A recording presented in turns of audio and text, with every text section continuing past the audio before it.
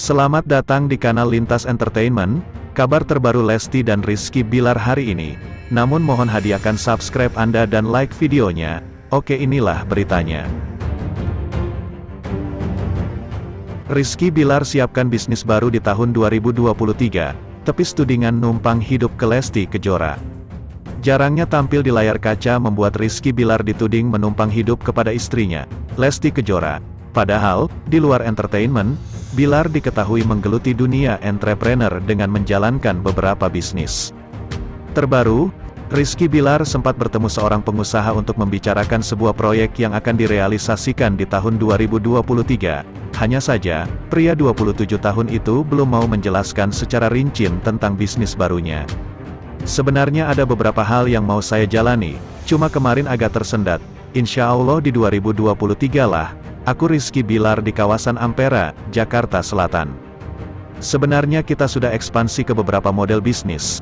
Saya sudah punya F&B, sudah ada snack juga, tapi saya ingin mencoba hal barulah, tunggu saja, digital kan kita juga punya, sambungnya. Lantas, apa yang membuat Rizky Billar dituding menumpang hidup, padahal banyak ragam usaha yang sudah dijalaninya?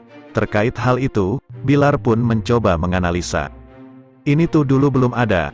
Omongan seperti ini tuh belum ada saat awal-awal ketemu Lesti, tapi saya perhatikan, ketika ketemu sama Lesti, itu kan saya lagi banyak program, lagi getol-getolnya nyari duit, urai Billar.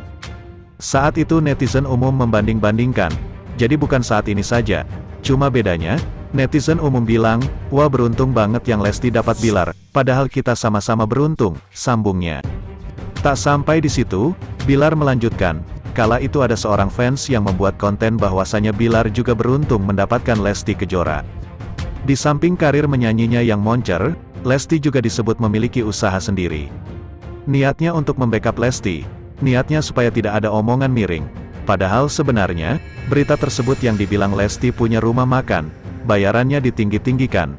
Padahal tidak seperti itu, saya sudah mengonfirmasikannya, tapi saya tidak mempermasalahkan hal itu, ucapnya. Namun pada akhirnya ketika kondisi saya tidak bekerja, ini jadi bumerang.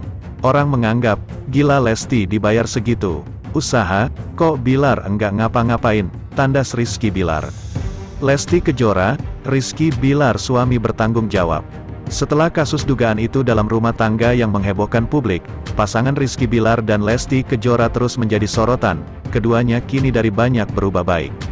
Rizky Billar dituding macam-macam dengan Lesti Kejora, koleksi mobil dan rumah mewahnya dianggap banyak orang adalah hasil jerih payah usaha berdua.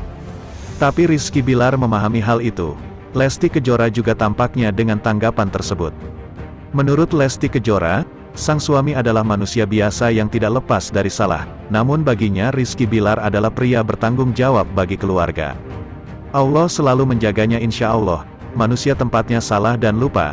Tapi beliau sosok yang selalu mengedepankan, memprioritaskan keluarga kecil, tulis Lesti Kejora di Instagram Stories. Tanggung jawab sebagai ayah dan suami, Allah lancarkan segala urusan dan rezeki, amin, Masya Allah tabarakallah, tagar habis gelap terbitlah terang, lanjutnya.